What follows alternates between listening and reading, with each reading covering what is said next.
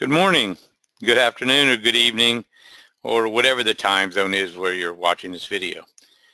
My name is Fred Jensen, and I'm the product manager for PowerLog.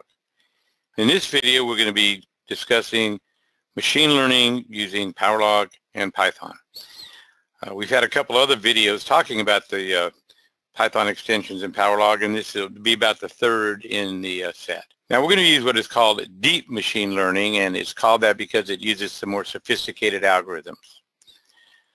We're going to show some of the code, and then we're going to go in and hide the code. We're going to be using a Barnett data set, and we see a sample well in the middle of the screen, and we're showing the Barnett with the gamma ray and VCL, resistivity, lithology, density neutron, and the Delta T Shear and Delta T compressional curves, and a facies log we generated using a machine learning algorithms for unsupervised facies classification.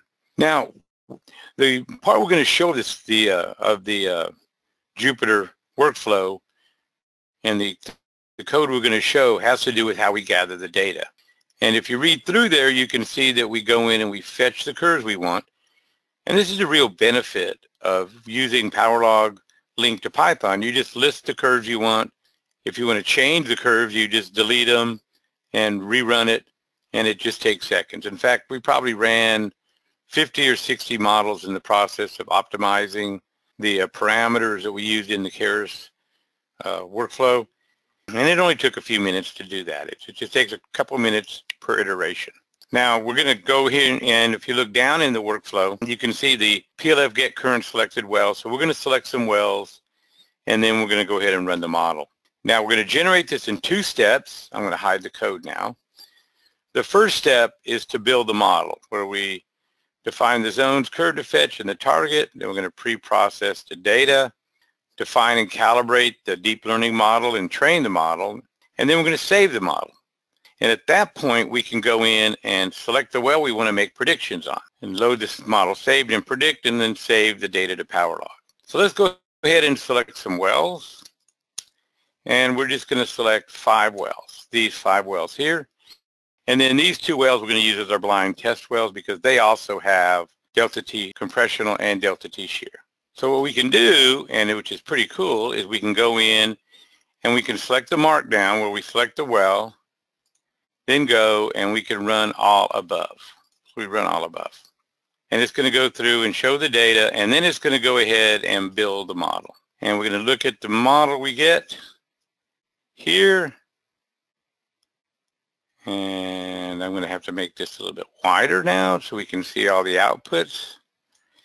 And you can see that the model is indeed converging and that it's getting lower every time, and it looks like we've got a pretty good model convergence.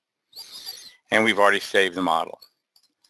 So now we're going to go to select the well in PowerLog to make predictions, and I'll go ahead and short this up so we can see our log plot again.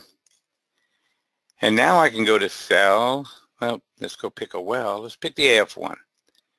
And we're going to run all below. Because now that I'm selecting the well over here, that's the well that we're going to process over here. And I'm going to run all below. And it's going to go through. And it's going to generate a curve, which is going to pop up over here as soon as it finishes. Here we go. I had to select the well. So here is our predicted curve. The Keras DTS, which is a curve we just predicted, versus the DTS curve, the red, and you can see that the blue curve does an outstanding job of mimicking the original curve. And in fact, we had a 85% correlation between the original curve and the predicted curve. This is an example of how you can use deep machine learning. Now, if you're currently a PowerLog user and you're on maintenance, you can contact me and we will provide this deep machine learning workflow, Jupyter workflow, to you at no charge if you promise us to keep it confidential and use it only internally. And I thank you for your time and look forward to the next time I make a presentation.